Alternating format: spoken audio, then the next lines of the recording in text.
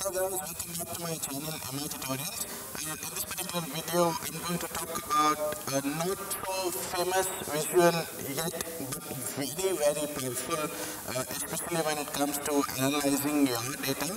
I had the opportunity to create something like this and show it to my boss where I am working, and he was completely impressed with the functionality this particular visual offers, and the kind of data that you can see and analyze here is beyond imagination, right?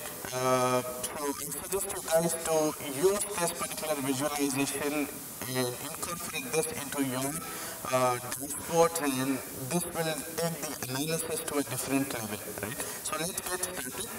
I'm going to first explain what this visualization is capable of doing and how you can do the analysis, and then take you to how you can create this particular visual, and then also we will be taking to a next level in the another video that I will be making, right? So what this visualization is doing basically is, so I have a sample data set over here, which is obviously sales data set, right? So this is my total sales. So I now have in the data set, I have the sales data from 2014, 15, 16 and 17. So that's 4 years of data, right? Now in a view, I can see that the total sales made till now in the last 4 years were 2.2 million, right? And then it's broken down by years. Now you have sales for 17, 16, 14 and 15. Now this is sorted by the amount, so you see it this way. The highest is comes on the first, right? And then I have broken down by categories. So basically when I click on 2017 here, it tells me that which is the category which has highest number of sales, and then I have my subcategory, and then I have my shipping mode, which is the what do people prefer the most, standard, second class, first class, etc., right? And then I have the breakdown of the city, right? Now obviously you now can play around with it. Let's say you don't want to see the shipping mode, right? And you want to see the city first and then go into the category, right? So I'm just going to close the city. I'm going to come to the category over here and then click on city, right? And then I'm going to come here and then click on, let's say, category. And now when I click on 2017, I'm getting a view of which is the top city which is making highest number of sales. And then when I click on New York City, I'm going to get to see which is the category which is doing the best in New York City, right? And then when I click on Seattle, it says technology. And then when I click on Los Angeles, it's again technology. And then when I go to New York, it says technology, right? And then let's come back here, and then let's say you want to see how much is the monthly sales happening in technology. So you click on month, you get to see which are the months that are there, which are the sales by month, right? And then if you want to see which is the subcategory, and then you can do that. So basically it's a complete a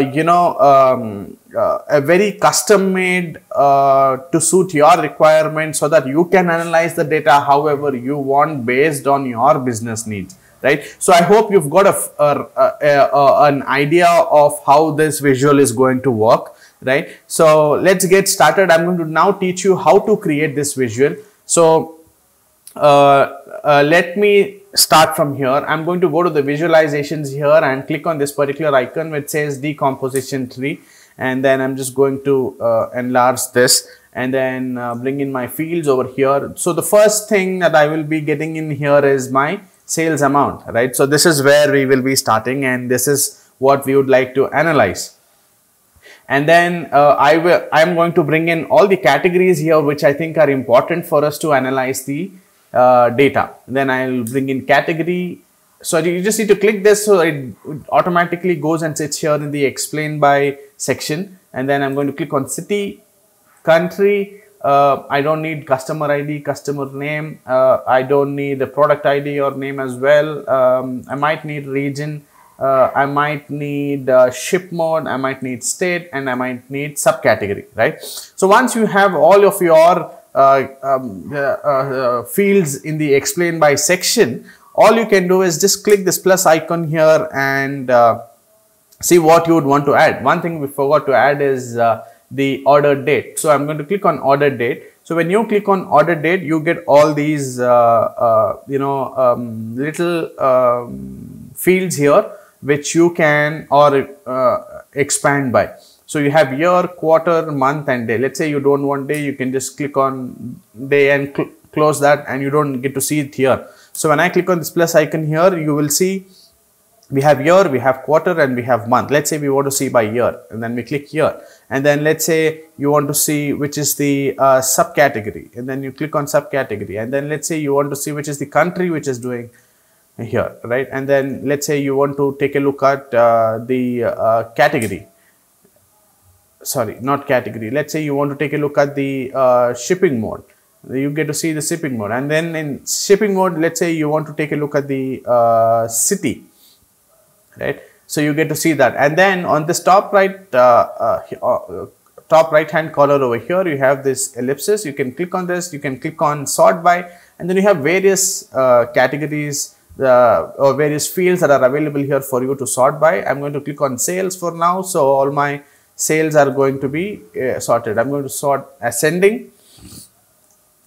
Sort descending, and then I'm going to click on top over here. It's come all the way bottom. So this is my top city which is making highest number of sales. So this is how you can explore, you can analyze your data by taking it to the next level. And believe me, your bosses are going to love this particular visual, because it gives them a lot of freedom to play around and see and visualize the data. Right, and I'm going to be making another video where I will be explaining how you can take the spend tree visualization or the decomposition tree visualization to the next level by having a default view of a certain categories, right? I'm going to have that, I'm going to post that video soon on my channel. So please subscribe to my channel and click that notification bell so that you get a notification whenever I post a new video. And please like the video if you've learned something new, if you like this video, and let me know what tutorials you would like to see on my channel. So I hope this video has helped you. You've learned something new. Thank you so much for watching.